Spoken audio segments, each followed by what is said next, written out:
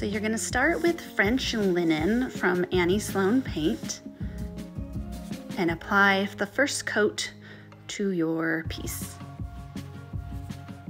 And let that dry completely, and then add your second coat.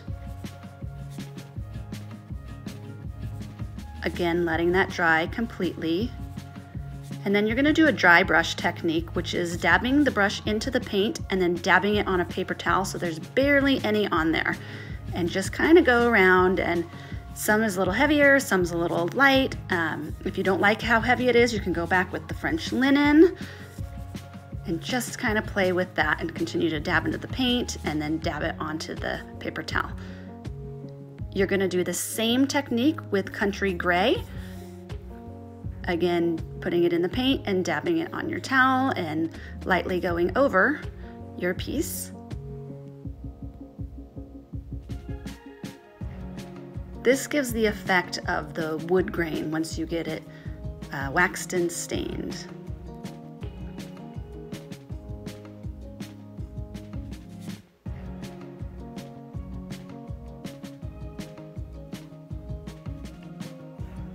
So the next step is applying Annie Sloan soft wax. And I just cut a kitchen towel and do it.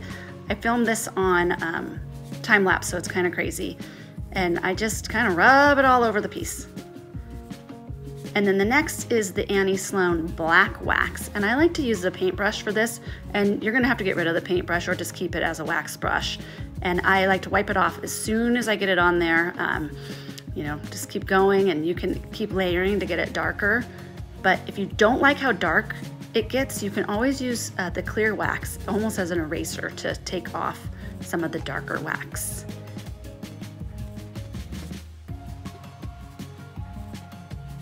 And then the next thing I like to do is use Annie Sloan dark wax, which is more of a brown tone to it. So that kind of gives the different variations of the wood. And do the same thing. I just like to brush it on, and then I wipe it off with my rag. And here you can see how like it's starting to look like some wood grain. And then you buff it, and you just take a clean rag and you just scrub it, put some elbow grease in there and buff it all out. And then voila, you're done. This was the inside of my cabinet, and you can see the outside of the armoire, how it all turned out.